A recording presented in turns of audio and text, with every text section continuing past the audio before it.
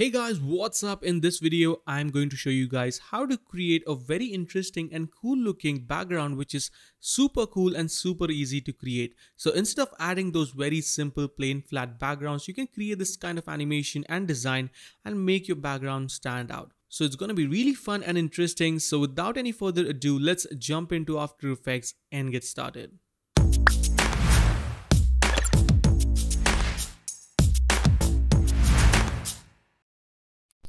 So before this tutorial starts, I want to introduce you guys to Create Pack, which is one of the amazing After Effects pack on VideoHive. Over 3600 plus fully responsive animation elements that automatically rescale for your composition, which you can preview and import with just one single click.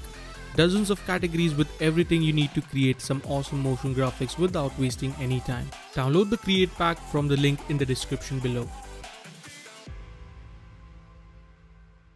Alright, so here we are in After Effects. Let's start by creating a new composition which is going to be 9020 by 1080, 30 fps and 10 seconds long. Let's call this main as our main composition. Hit OK. So let's start off by creating a new background. So I'll hit Ctrl Y to create a new solid. Call this BG for background. Doesn't matter what color it is, because we can add a gradient ramp on this. So go into effects and preset, double click to apply a nice gradient ramp. Let's pull up this point right over here and this one right over here. Now you can go ahead and add any of your favorite color that you want to use. I'm going to use a nice purple for this one.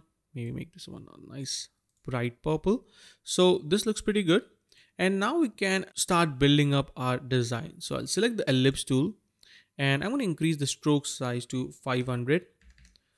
Also make sure your fill is set to none. So you can click on this fill icon and you can just click on this none. So it's going to set the fill to none so you don't get any fill effect. We just need the stroke.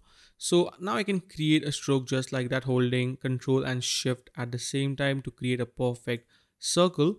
Or I can also go into ellipse 1, ellipse path 1 and increase the size to around 1500. There we go. Let's position it into the place I want. So I'm going to place it somewhere around there and align it into the center just like so. So that is looking pretty good. Let's rename this to circle underscore 01. Now if I go into my blending options and change the blending mode to multiply, you can see our circle disappears. But now if I select the layer, right click, go into layer style and add an inner shadow, bam, there we go. So the idea here is to create a nice cutout depth into the design. So to do that, let's jump into the inner shadow and tweak some settings right here. So firstly, let's increase the size. So I'll increase the size really high, maybe like, let's go around somewhere around there. And also I'll increase the distance. So let's increase the distance and obviously we need to change the angle. So I can place it somewhere around maybe there. That looks good. Let's bring down the opacity to 60%. And as you can see, this is looking pretty nice. I can also add 1% of the noise so we don't get any kind of color bendings later on. So now we have our cutout, but when you cut an object like that, you get a little bit of specularity at the edges. So to do that, what I can do is select the layer, go into layer styles and add a bevel and emboss. So let's find that. And now you can see we get this really nice specularity at the edges, but we don't need this black section. So what I can do is go into bevel and emboss, and I think I need to bring down the altitude. So I'll bring that down to 0. Actually, let's bring that down to 0. And also bring down the size to 4. And everything else is looking good to me. Maybe I'll increase the highlight just maybe touch. So that is looking pretty good actually. Maybe I'll increase the inner shadow a bit. So I can go with something like maybe 65. Okay, that looks much better. So now we have our circle. Let's also give it a little bit of animation. So we can click on this add icon and add a trim path animation to this. So let's actually go into contents and add a trim path, which you'll find at the bottom, which is out of the screen. So you'll find the trim path option, and now we can go ahead and animate this. So firstly, let's go maybe 3 seconds forward in time. Let's create a keyframe on the end property, go back and set this to 0. So basically now we have a simple circular animation. Now you can use a really nice cutout design if you want to, but what I like to do is I like to go into the ellipse option, stroke, and change this to rounded cap. So you get this really nice look. Also, I'm going to offset the trim path a bit. So I'll maybe offset this by 90 degrees. And now we have this really nice animation.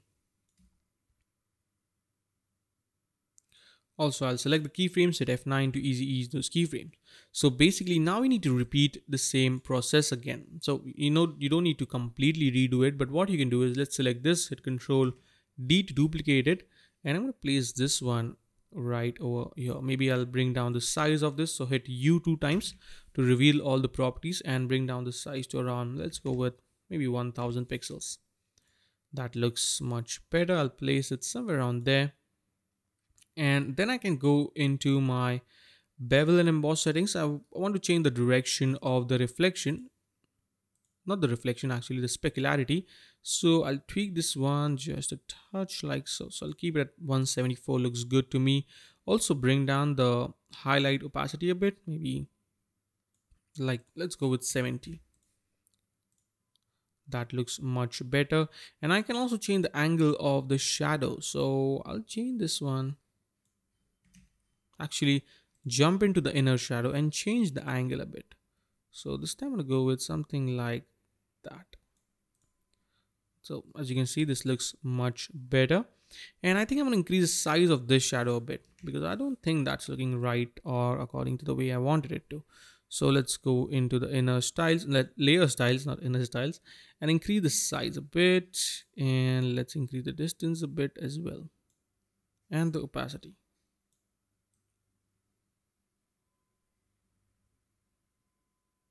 Okay, that looks perfect to me. Now let's close them up. Let's select the second one, hit Control D to duplicate it, bring down the stroke size to 250.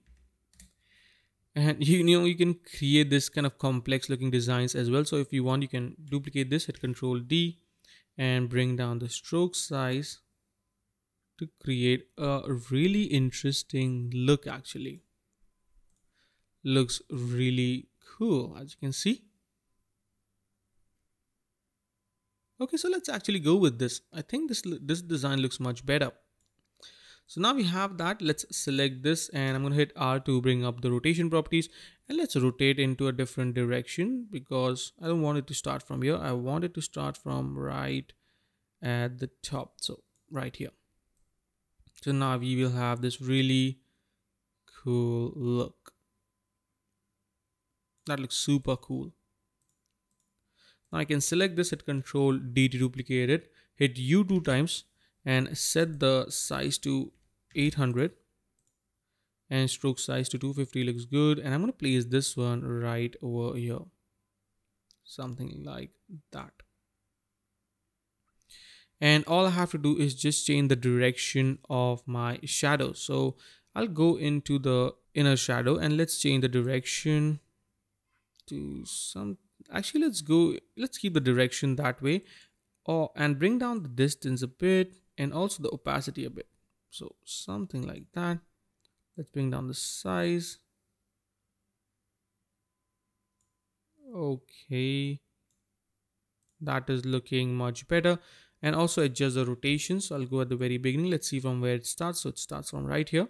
I'm going to hit R and rotate that. I want it to start from right over here. So we have this really nice look. Now if you don't want this kind of complex design, what you can do is you can just hide those shapes and you will get a much more simpler design. Maybe this one. So you get this really nice design as well. I can adjust this a bit,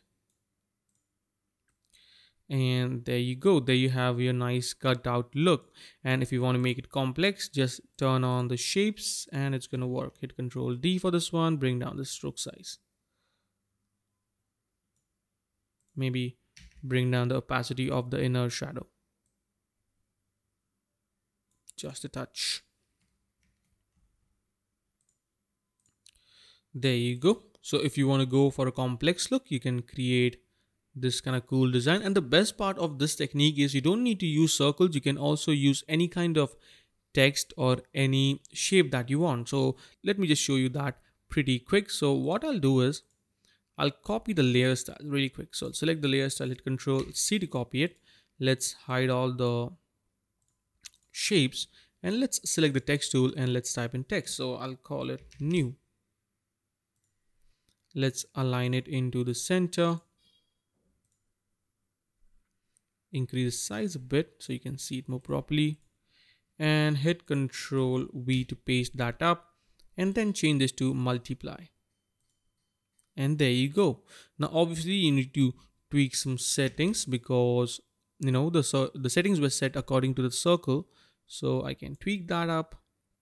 You know, play around with the distance, play around with the spread, depending on the look I want to go for. And this technique is really useful for creating some very interesting looking animations. So you can use it on a text or any shape that you want.